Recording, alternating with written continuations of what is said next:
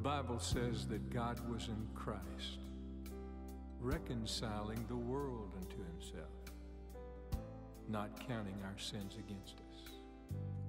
He made Christ, who knew no sin, to be sin for us. What is the evidence of carnality in our life is personal sin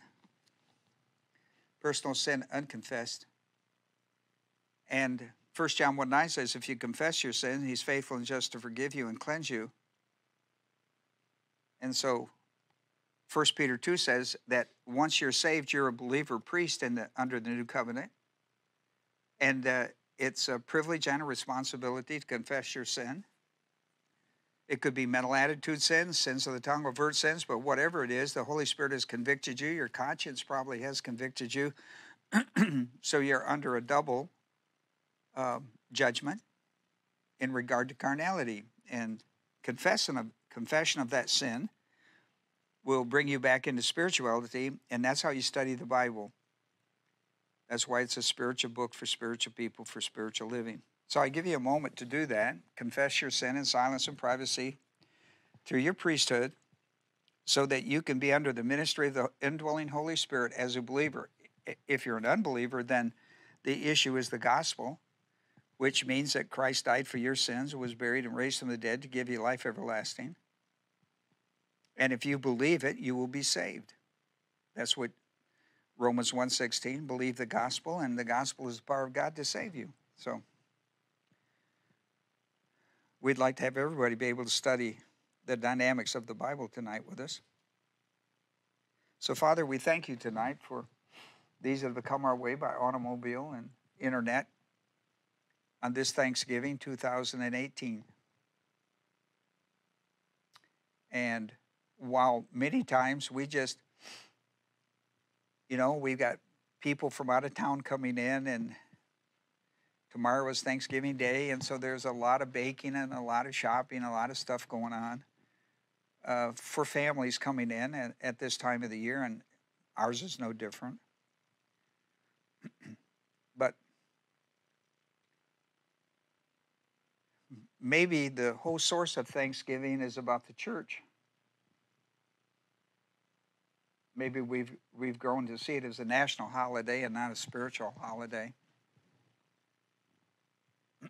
And of course it is. It's both a national and a spiritual. And so we come tonight, Father, with thankful hearts.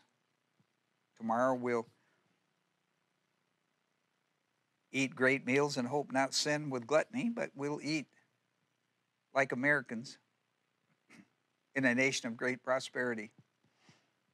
Well, many in the world will go hungry, and there will be nothing to give thanks for because they don't know the God of manna. They don't know the God of manna. The story of the children of Exodus. If you got God, you got everything. If you don't have God, you have nothing, no matter how many things you have. And so we want to tell you how thankful we are tonight, both out of the Word of God and out of our own human experiences, because we come tonight with great thankful hearts. And so encourage our hearts tonight, Father, and maybe those who are tuning in with us tonight, amidst all of the hustle and bustle of Thanksgiving, we would not forget that it's called thanksgiving, the giving of thanks. So we thank you for that in Jesus' name. Amen. I want to begin. I gave you a card. I want to do something with you. I want everybody to participate, if you would. I want you to open your Bibles to Psalms 100. That is the Thanksgiving Psalms. There's only 5 verses in it. That's not going to be my study, but it's going to be part of it.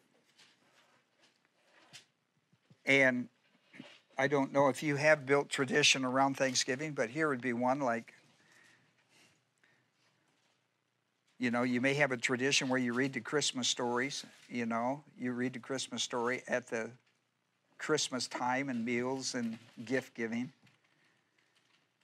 And this is a Psalms. This is a Thanksgiving Psalms. This is the Thanksgiving Psalms, 100. There's 5 verses. And I want you to look at 5. We always look for markers. I'm going to show you 5 markers There are only 5 verses, and there are 5 words that make these 5 verses dynamite. And so I just want you, I'm not going to read it all, but I just want you to look at 5 words, and sometime in your quiet time over the holidays, read this Psalms 100. Or if you have a meal, this is a great Psalms before you have your prayer, to read this Psalms, and maybe to remind people to look at 5 key words, and then have prayer and eat. The word shout, the word worship, the word know, K-N-O-W, and the word enter. If you just quickly look, the word shout is in verse 1. The word worship is in verse 2. The word know is in verse 3. The word enter is in verse 4. And the word for, F-O-R, is in verse 5. So when you get to verse 5, he's making a summary, a conclusion. Psalms 105. Does your King James have that? Psalms 100.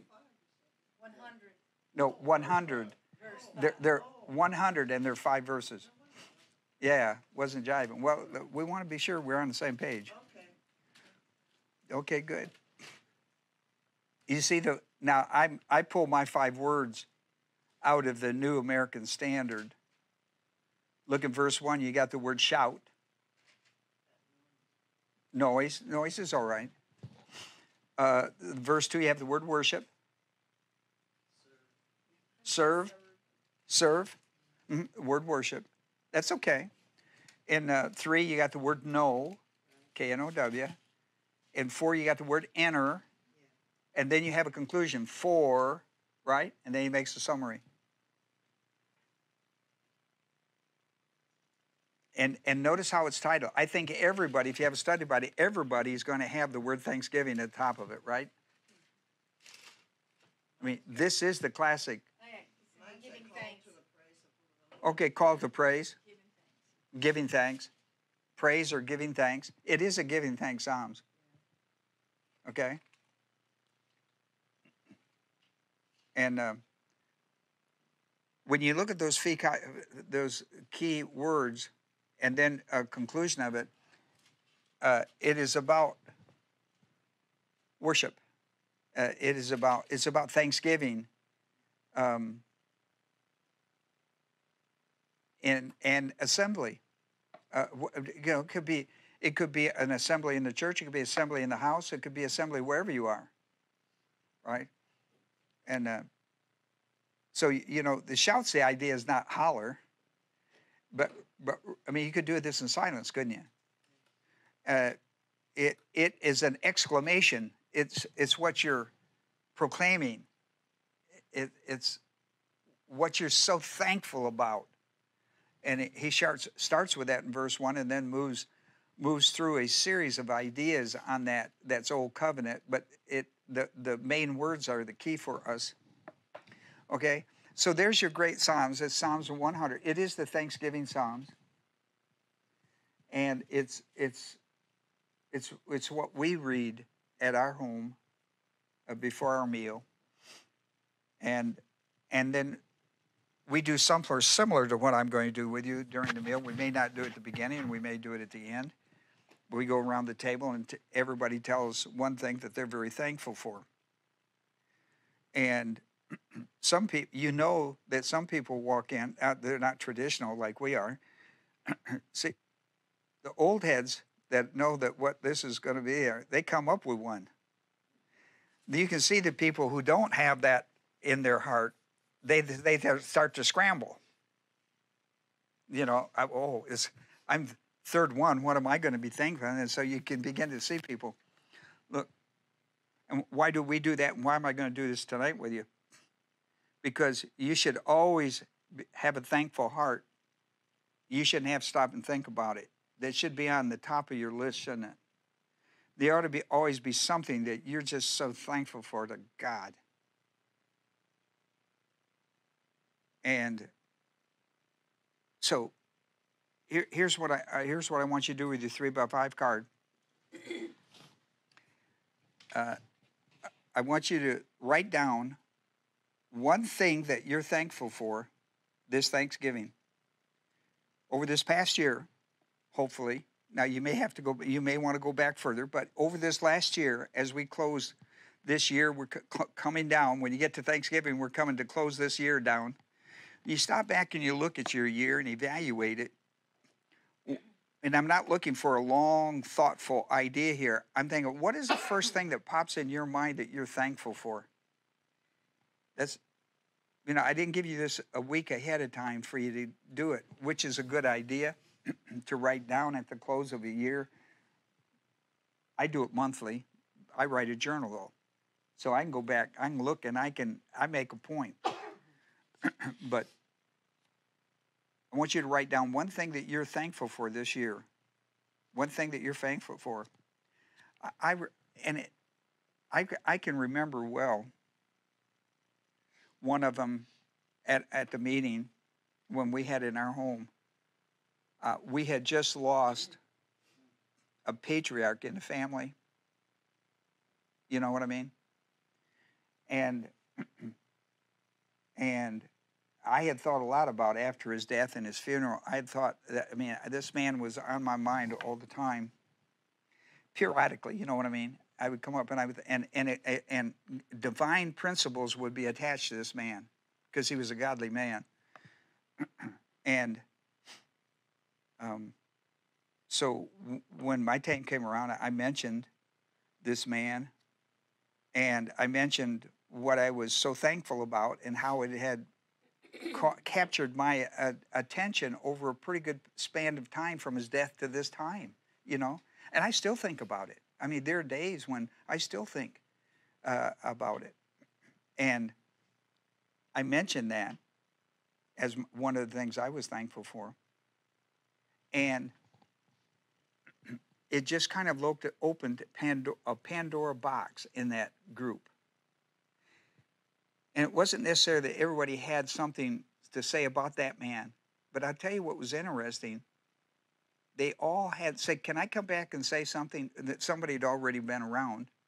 And they said, could I come back and say something? And it was amazing to me how that whole, and everything shifted. Isn't that interesting?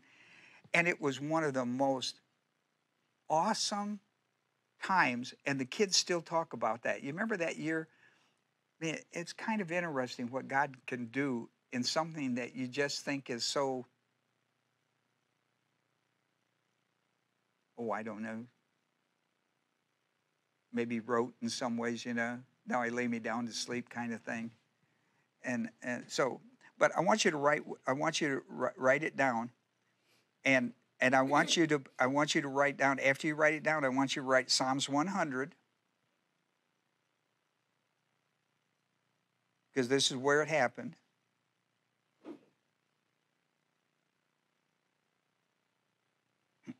I want you to sign your name and date it. Put the date. This would be 11/21/18.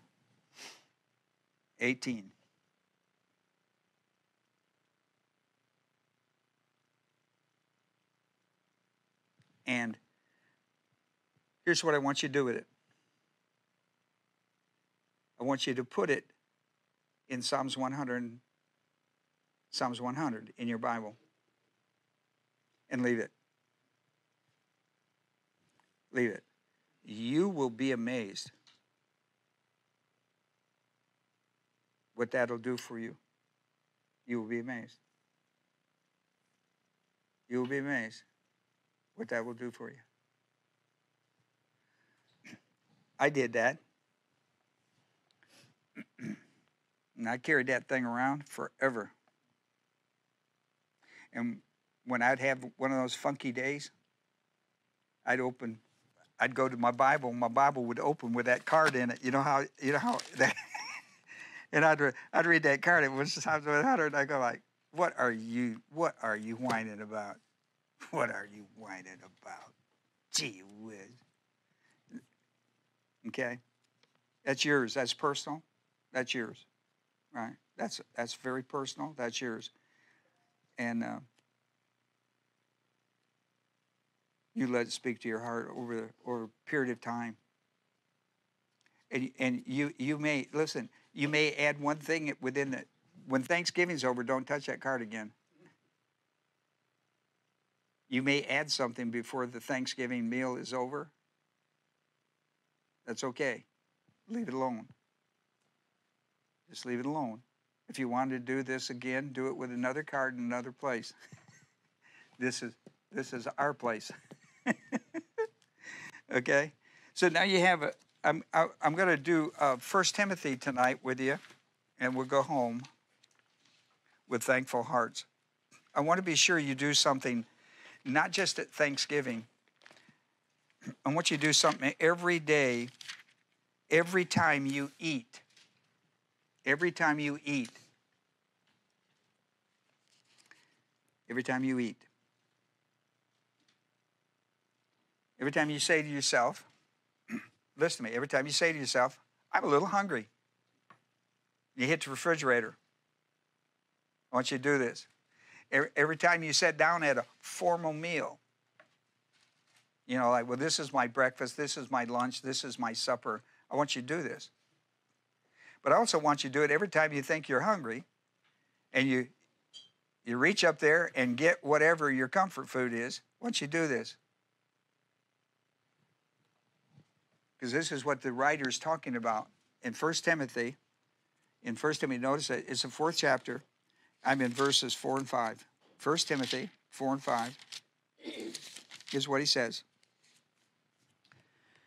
He says, look at verse 3. First of all, he's talking, when he's in this passage, context-wise,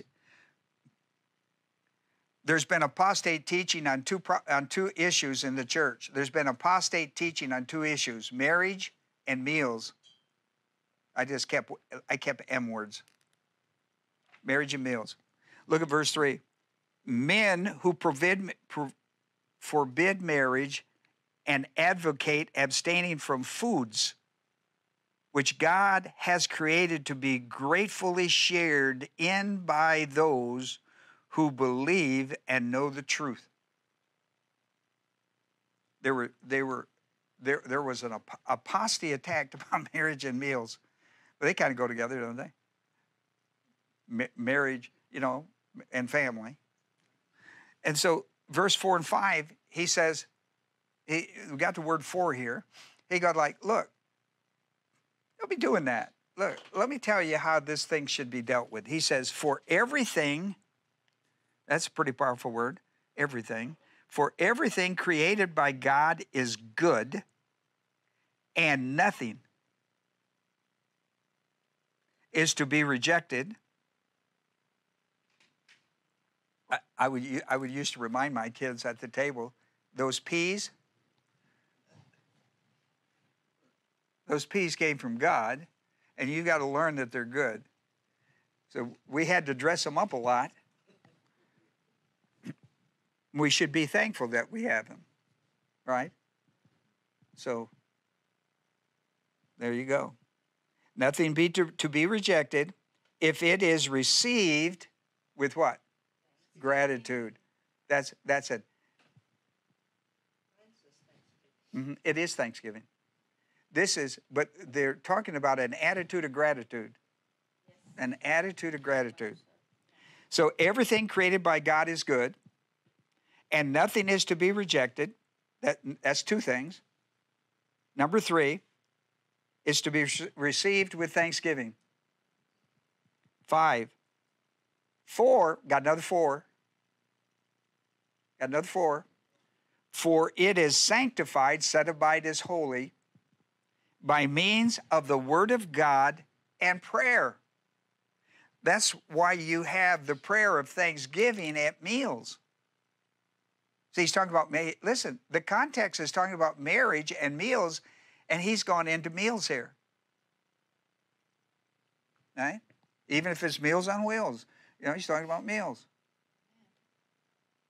And he says, everything created by God is good, 1. 2, nothing is to be rejected. 3, it is received with gratitude. 4, it is sanctified by means of the word of God and what? Prayer. And what's, listen, you know what the prayer is? You know what's motivating this prayer? An attitude of gratitude. It's an attitude of gratitude. It's receiving it with thankful hearts.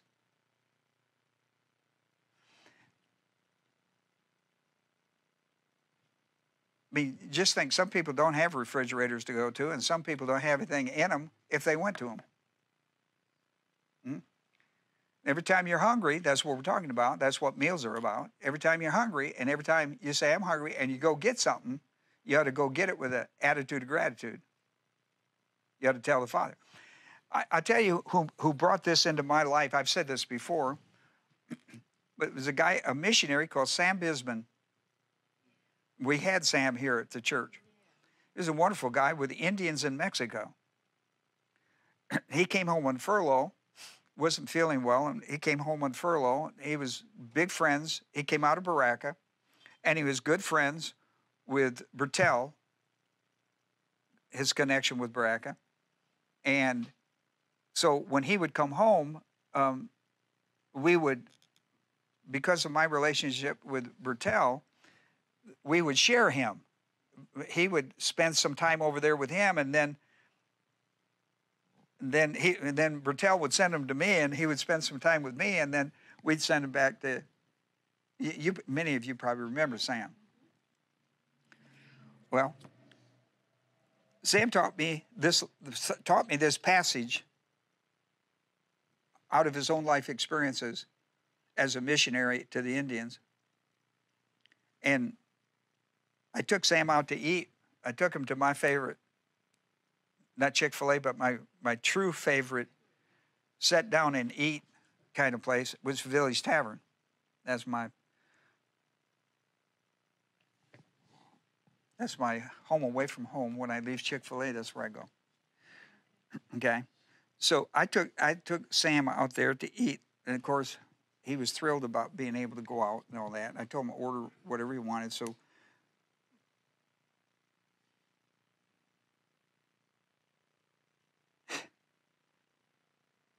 look, you brought him a glass of water and asked him, what do you want to drink?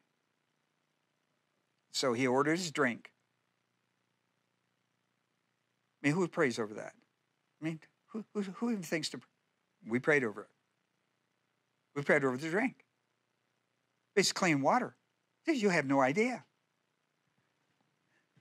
I mean, he was so thankful to be able to had ice in it, and it was fresh, and it was clean. Didn't have to boil it before he drank it. I mean, I didn't stop to think of that. He said, let's have a word of prayer. I thought, okay. Then they bring the meal. Let's pray. Bring the meal. I said, you want dessert now or later? He said, it's up to you, Ron.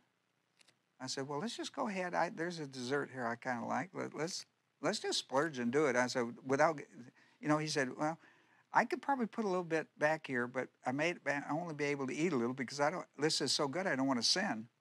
Well, I hadn't even thought about that. Let's go for it. Let's go for it and confess our sin, buddy. So he goes like, I said, yeah, we've got to take out. We can do takeout on it. He said, okay. So, of course, they bring us dessert. What do? We pray over it. Pray over it. And not only that, but he's talking to the waiter through this whole thing. He's talking to the waiter about the Lord, talks about the waiter. Every time the waiter comes, he's got to capture it off. I said, boy, you're really getting after him, aren't you, Sam? He said, yeah. He's a captive to me. Man, what are you going to do? He give me somebody else, I'm going to do it to him too. He said, you got to take advantage when you got him in your lock, man. You got him in your sights. You didn't let him off the hook. I mean, look, I didn't know this man when I walked in here, but God does. He just introduced us to it. And so, he wore this guy out. He wore out. And I thought, what's wrong with me? What's wrong with me? Why don't I do that? Man, What's wrong with me? Yeah, he's absolutely right. Why don't I do that? And I said to him, and I was curious to see where he's coming from, what doctrinal background he was coming. I said, well, Sam, I see what you're doing. What is it? He said, 1 Timothy 4:4-5. He said, it's become the major thing of my life. He said, I do it. He said, I'm on a mission field where you better be praying because you better not be eating without it. But you'll get sicknesses that cause you to die. And I hadn't thought about all that. I just was a spoiled American, spoiled by grace, you know, without a thankful heart. So he taught me a whole new system of thinking about things. I mean, I know you probably went, oh yeah, when you go to the refrigerator because you're a little hungry, you want me to give thanks. Yeah, I do. Yeah, I do. Yeah, I do. I do because I think God does.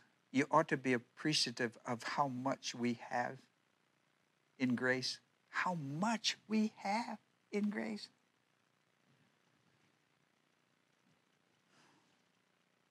I mean, we have no idea how wealthy we are until you meet a guy like Sam who really lives among dirt poor people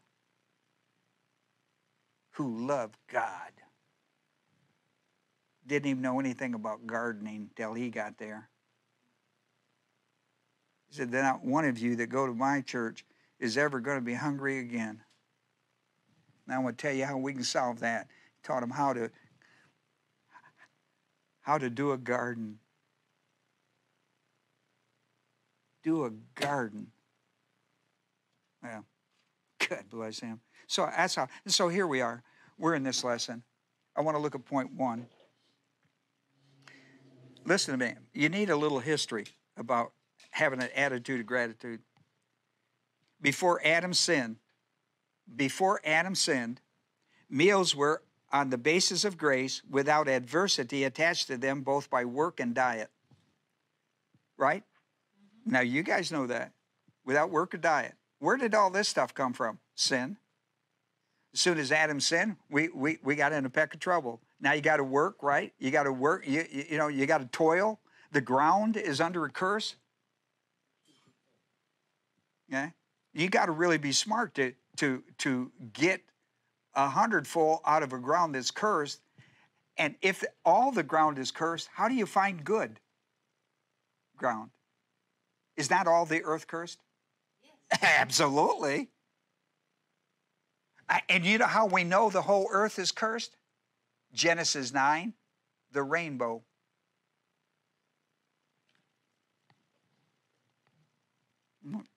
If you read this whole 17 verses that he talks about it, you will see that principle.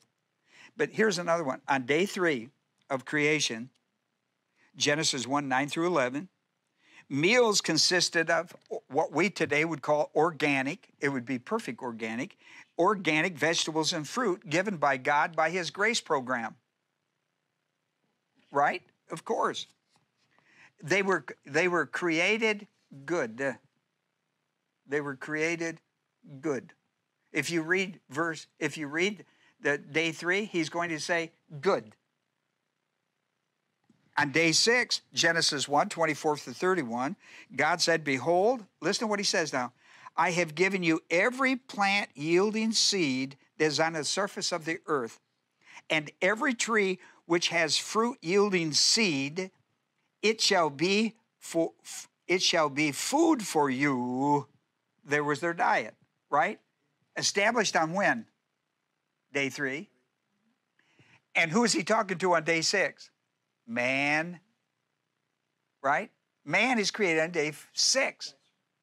He creates, listen, God is always ahead on his grace provisions ahead of you, right? Day 6, man is behind the curve. But God has set the whole thing up, hasn't he? I mean, you must never forget this lesson. The difference between day 3 and day 6. When it comes to God, will take care of your needs. He's so far out ahead of you. You keep saying, where's God? Where's God? Listen, he's so far ahead of you. He's waiting on you. He's up where you ought to be. He's just waiting on you. He's so good. I mean, how is it that people don't love God? He's so good. Here's a second thing we need to know historically. In the post-Diluvian world, that is the world after Noah's flood of Genesis 6 through 9, God changed man's diet to include meats. Now, everybody gets nutty in a fruitcake in our day. Fruitcakes are in, by the way. Except when they're human. Now listen, in the 9th chapter, the first 4 verses is kind of important, but in like verse 3 or so in there, it says, every moving thing that is alive. Now we're in Genesis 9. We're after the flood business. He says, every moving thing, we're in the post-Diluvian period. Post-Diluvian, after the flood, every moving thing that is alive shall be food for you. Now watch this. Watch this great line. We're in our civilization. We live in the post-Diluvian world. This is our world. He says, it shall be food for you. I give all to you as I gave the green plant, only do not eat flesh with its life in its blood. In other words, don't participate with blood. You can have the meat, but not the blood. You understand? Yes. And listen, he makes a reference from 9 to the antediluvian world. Who took care of you? Listen to me, you're missing this. Who took care of you in the antediluvian world? God. And how did he keep you? How did he keep you healthy after sin? But the Word of God. He told you exactly how you should eat. Right? Listen, after the flood, there was a whole dietary change in the human race. Please tell me you understand that. Now they can add what to their diet? Now we have meat and potatoes and well, something green. He talks about green, doesn't he? I gave the green plant to you. Don't forget the green plant. Yeah, broccoli, peas. I tell the kids, peas. But listen, have meat, but the blood is not in your diet, right? That's forbidden. And why? Shadow Christology. Shadow Christology. We know that. We know that from Genesis 4, when the 2 boys go out and they bring their offerings to God, Cain and Abel. Well, okay. And then I wrote down 2 passages that would go with this out of the New Covenant, and that would be Leviticus 17, 10 through 13, which is talked about again in Hebrews 9, 22. Those, if you link those 3 things, it would be beneficial to you. The doctrine, this is, I want you to put your eyes on this one though.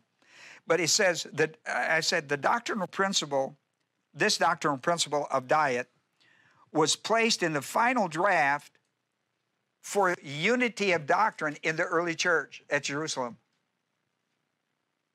Whoa. I mean, this lit up my life when I read that. I'm in Acts 15, 19 through 21. Look on your paper. This is their final draft. Now, they're in a transitional period, but this is their final draft. For it seemed good to the Holy Spirit and to us to lay upon you no greater burden than these essential 4 things.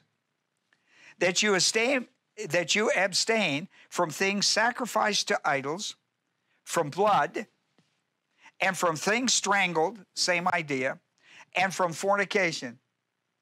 Look at, they reach all the way back into that Levitical. Now, they're reaching back to Leviticus, but Leviticus is reaching all the way back to the when we're in the post-Diluvian period. See, that reaches all the way back to Genesis 9. So Genesis 9 is the proof text for Leviticus 17, which is the proof text for the discussion in Hebrews 9:22. It's just kind of interesting. And of course, this is the transitional period. Listen, Acts 15, we don't do this today because Acts 15 is in the transition of the Old Covenant to the New Covenant. As soon as the New Covenant is established in 100 AD, then we're out of that. But I don't know if I wrote this down, but here would be a couple associate passages like Hebrews 9:8. Did I? And then 10th chapter, 19. Oh, God. I spoil you people. I write all this on my paper, and then I don't know if I ever go back and put it on print for you. But these would be very good for you. Later, now listen to me. Now once the church gets established, we're working pretty good. Later, Paul will explain how to apply the law of expediency. Now, the law of expediency is about how the Christian deals with unbelievers about views about life and God. We call that the law of expediency. You know, there's the law of love and the law of expediency, etc. Later, Paul will explain how to apply the law of expediency with these four things to the new covenant Gentile believers. He does it in 1 Corinthians 8 through 10. All three chapters are important. I'm going to go, and you go read that, and you can see the whole argument that Paul has. I wrote down Colossians 2:16 and 17. Listen to what Paul says. Because there's so much controversy. There's so much controversy. That's what he's talking about in 1 Timothy. There's false teachers on marriage and food, right? Marriage and meals, right? So he was battling this apostate thing. Listen to what he did. Now, there are 5 things he lists here that are old covenant that are kaput. Get rid of these. Listen to what he says. Therefore, no one should act as your judge in regard to the following things. 1, food. 2, drinks. 3, respect to festivals type thing. 4, new moons. 5, Sabbath day. Who is to be the judge? The Word of God called New Covenant. New Covenant doctrine. Things which are mere shadows, that's it. See that? Shadow Christology. Things which are mere shadows of what is to come. What is to come? The substance belongs to Christ. And when Christ comes in and establishes his church, we are in a full-blown operation of New Covenant thinking. And this is true about marriage and it's true about meals. And that's my subject tonight. Also, you should later on your time read Hebrews 8, 5 through 8, and 10:1, which talks about the shadow teaching, that old covenant doctrine fulfilled in Christ. And I didn't come to abolish it, I came to fulfill it. Now, point number 3, and we'll go home early, maybe. We're anticipating it anyhow. In 1 Timothy 4:4, I broke it down on your paper, Paul issued 3 important reasons for new covenant thanksgiving grace at every meal. And that's what I'm trying to convince you about. And don't give me God knows my heart business. But God knows my heart. Boy, if you lived your life in that, you'd be pure as snow, white snow-driven winter, or whatever the thing goes. But let me tell you what he tells you. He tells you 3 things. I'm going to come back to where we were in our original opening. First, everything created by God is good. Now here's what's important. What's their Bible? What's the canon of Scripture these guys are teaching from? Old Testament, what? Old Testament, but what? What translation? Septuagint. They're pulling it out of the Septuagint. That was their main book. Well, this is Greek speaking. The Hebrew by now has become a dead language as far as the street. The street language is Koine Greek. Everybody speaks Koine Greek, just like America dominates military, money, all the M words. Their Bible, they're like our English Bible, this is what they have. The Septuagint. Now, why is this important? I keep telling you this over and over. Do I not tell you this a lot? And one day you'll get it because you'll actually investigate it. But listen, it's rather than just take my word for it. Listen, the word that's used for good here is kalos. Now, I'll tell you why that's important, why they use it. It's not agathos. See, if I looked at that word and didn't know the Greek language, and I just knew there were some Greek words out there, see, I would think agathos. If God did it, it must be agathos. God is good. Say agathos good. Are you calling, Jesus said to the young man, are you calling me agathos? Are you calling me good? Because there's only one, right? Only one good is God, and that's God. But that's not the word that's used here. The word that's used is kalos. You know where it comes from? The Septuagint. It comes from the Septuagint. If you had a Septuagint Bible, and you can buy one, I mean, that's how I got mine. I mean, God didn't hand it to me off on Noah's Ark. You know, I mean, I got it. You know, you can go to Amazon and get one. So I'm not pushing Amazon, by the way. I could care where you get it. But this word, now look, this is the word. If you go back and you go to the Septuagint, say, I tell everybody in Greek class, if you really like Greek and you learn it, go buy you a Septuagint, because you're going to love that Septuagint, because you can read it in Greek. You don't have to read it in Hebrew. You can read it in the Bible that Jesus used. So look, this word is kalos. Every time you see in the English translation of Hebrews 1 through the creation story, every time you see the word good, it's kalos in the Septuagint. Now, Hebrews only had one word for it, and that was tob. But the Greeks, they called it kalos. Right? And listen, when you read it, you're going to find this. Now, you're going to find it in your English Bible. You don't pay any attention because you read too fast. You don't listen to the still small voice of God. So you just read too fast. But if you read the whole creation story, you would find that there's one day where you cannot find the word good.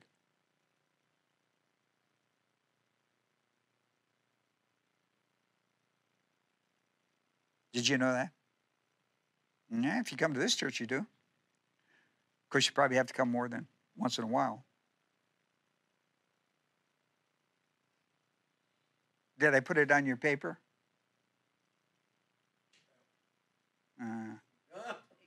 I spoil you people. So I think that'd be a gate question for sure. Day 2. And you want a great study on your own? Listen to me. You just want to have fun with the Bible. Just have fun. I told you this day.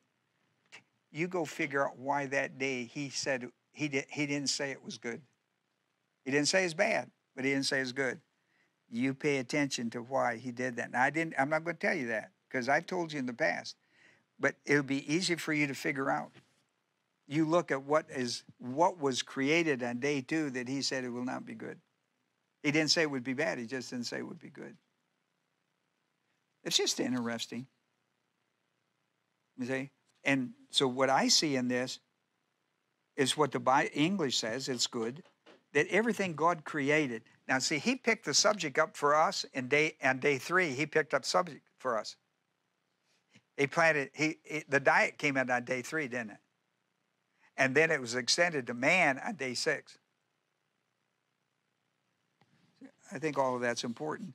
Because I hear such crazy stuff about dieting and what you should eat and what you shouldn't eat. You know what the secret is? Don't overeat, number 1. Right? That's gluttony. Don't overeat. But you know the second most important thing? I mean, that's censorship in it right there. But the second most important thing is an attitude of gratitude. Everything you put in your mouth. Nothing censored. Everything created by God is good. Now, he didn't say by man. So, you know, you might pay attention to what man puts in it. Right? But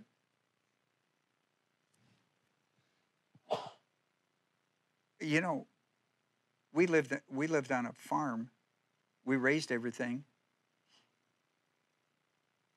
And just about everybody were healthy. I mean, we got colds and stuff, but everybody knew the old remedies for everything you got from a farm. I never went to the doctor. Never went to a doctor. I don't ever remember going to a doctor. I was a teenager when I went to the dentist first time because my grandmother would never allow me to eat anything sweet until I was 5 years old. I ate fruit. All the sugar I wanted, I got from fruit or I didn't get it. And she introduced, at the age of 5 or so, she introduced On the weekends, she would cook something really up good, a nice big cake or a pie or something like that. Otherwise, I was a fruit guy. I never went to a dentist. And the first time I went, I was a grown person. But I was a farm person. This is the way we lived. We lived off from the earth. And so when it says everything that God created is good, that's the way we live. It's the way we live. And but that's number one. Number two, nothing is to be rejected. See this word? It's apo. That's a preposition on the front of it. And that bleptos comes from balo, where the word ball comes from, and it means to throw. This word means to throw away. When you put those words together, it means to throw away, reject, or refuse. Reject's a very good word for that. And I like the idea that they used it with a ball. It's thrown to you. God threw you your diet. He gave you air, and therefore it should be, that's what you should pay attention to. Right? So don't throw that away. But don't get goofy about all this stuff. Well, you know, they lived to be 1,000 years. I hear that. People go like, quit. Well, they lived 1,000 years. Well, you could live to be 120. So what are you talking about? Well, and I say, no, but you could live to be 120. Oh, no. Oh, who would want to live to be 120? I want to live to be 120. I do. I want everything God will give me. I want it all. I mean, what they mean is I don't want to live and be unhealthy. But why don't you start doing something about it now? Everything that God gives you, everything He's created, everything He's created for you. Just make sure that you understand it's what God has created for you, not what man has created for you. That's the only thing you have to be careful about. Why not buy just a little bit more land? Don't take much to have a garden that could keep you all winter. And maybe the gun you have to keep other people away. You could go with Don hunting one year, and you could bag. No telling what you could bag when you go with Don hunting. I don't know if he'd want you to come along, but I was volunteered. I don't know that I should have done that, but. As long as they can skin it, whatever they. Yeah, whatever you shoot, you got to skin. Then you could go with Don. Well, there you go. You know, there was a certain time of the year, my grandfather and I, we would travel a road from our farm to the lake. There was a certain time, I can't remember when I was a kid, it was getting close to the winter months, I think. I can't remember if it was winter or spring. I can't remember that now. But we'd travel the road, and we had a stick, a pretty good-sized stick, and probably tough wood. I can't remember what kind of wood, but tough wood. And we were looking for snapping turtles.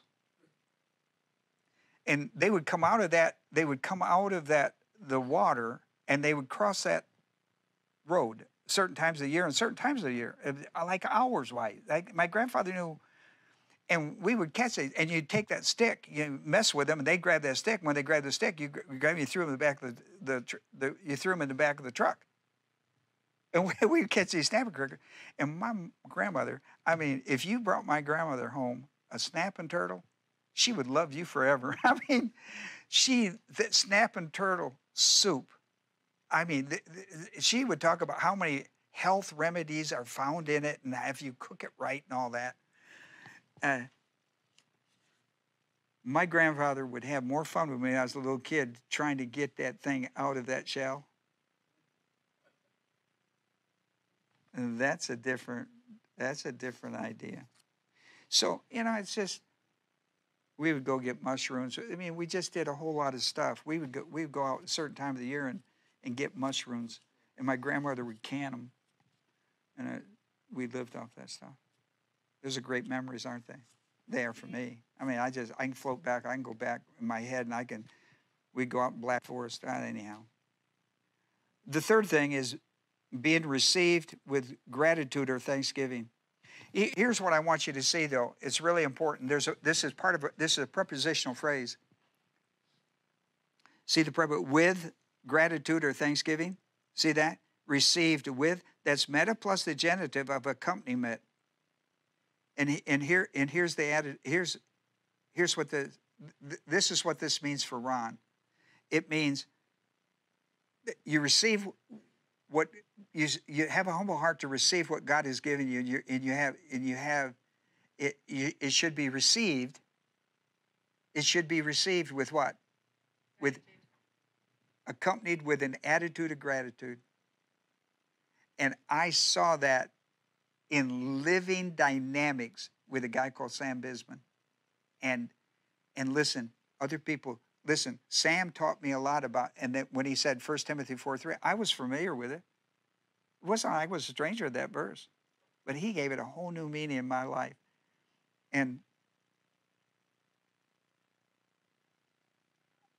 I mean, if I'm hungry and I go get something, I tell the Father, I'm thankful that I actually got a refrigerator and keep it. I got a place, and I still have it there. I mean, I didn't have to eat it all just to make through the day. That I actually had a little surplus out there, a little something. And I should be thankful for that. I should have an attitude of gratitude about it, not take that for granted. And God gave me Sam Bisman to keep that picture in my head. You know? And here's my point. We're going to touch some people's life, if no more than your grandchildren, if no more than that. I do this with my little grandkids. I do this. Attitude of gratitude. Attitude of gratitude. Hey, Grandpa, can I have a little extra? Have it? We know after we check with your mother first, check with your parents first. And then you go, yeah. And they go, okay, but look, here's what we do. Attitude of gratitude, buddy. Attitude of gratitude. Attitude of gratitude. What's that mean, Grandpa? It means always be thankful for God. Always be thankful that what God gives you. The fact that we have extra, son. The fact that we have extra. It is God has given us so that it can be shared. Remember this? That it could be shared with an attitude of gratitude. And so, I'm extending Sam Bisman's principle out of his life into my life, and I'm trying to pass it on to my grandkids, my children, the people that I think that they pay attention to me, that somehow I've become a light in their world. I want to be that light for God in their world. I want to teach them the little things as well as the big things about life, about God. I did this with my little two. I said mistakenly that my little granddaughter Eve was 3, and I was informed by her brother that she's only 2, and she won't be a half until Saturday. I went, and he's 5. He just turned 5. And I go like, well, excuse me.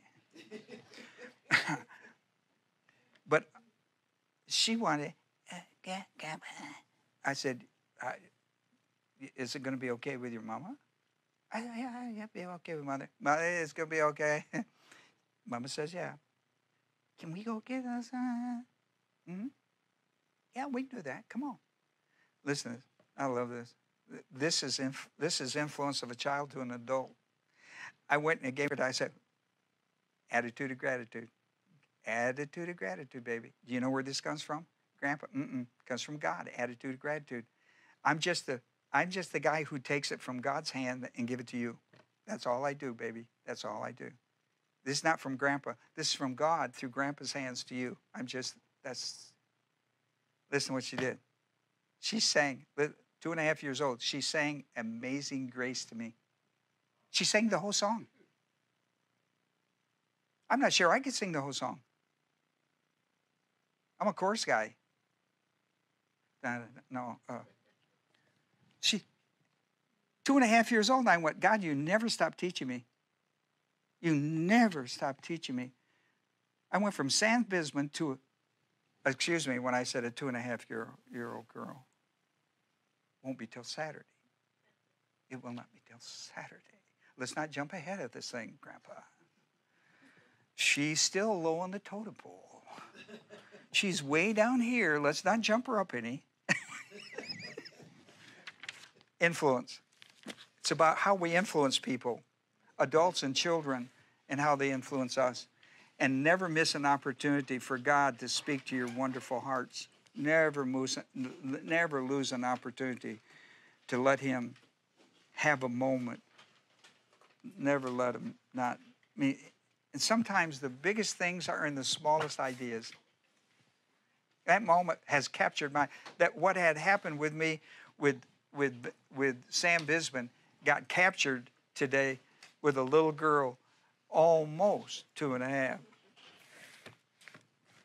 Attitude of gratitude, and she caught that. 2.5-year-old kid caught that. I know she's my grandkid, but I don't know yours yet. You know, I'll get to know them, and I'll have these stories from your life. But she sang Amazing Grace, sang the whole song. A 2.5-year-old kid sang the whole song of Amazing Grace.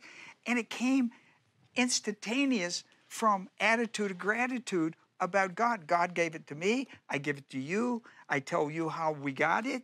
And she breaks out in Amazing Grace.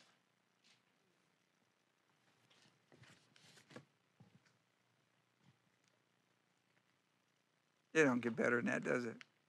If it gets better than that, I couldn't stand it. That's about as good as it gets in this chain of command. And I'm just so thankful to be a part of that. Father, I'm so thankful to be a part of that. Father, we're so thankful tonight for these who have come our way with us on this Thanksgiving Eve. And our hearts are filled with attitudes of gratitude for you. May we share all of these events with our children and our grandchildren and our best friends and those who we meet casually.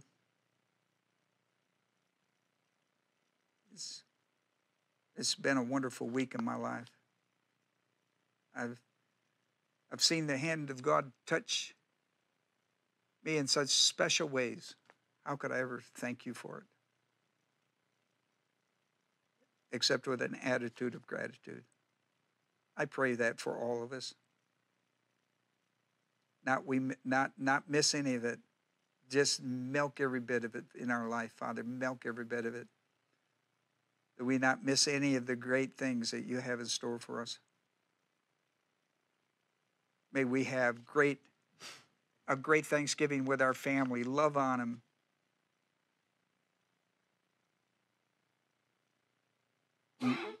We've lost some of them, haven't we, Father, this year? Many in our church have lost really, really influential loved ones. I can remember those Thanksgivings. I can remember those. So we thank you for it. Encourage our hearts, Father, this Thanksgiving to have an attitude of gratitude in Jesus' name. Amen. The Bible says that God was in Christ, reconciling the world unto himself, not counting our sins against us. He made Christ, who knew no sin, to be sin for us.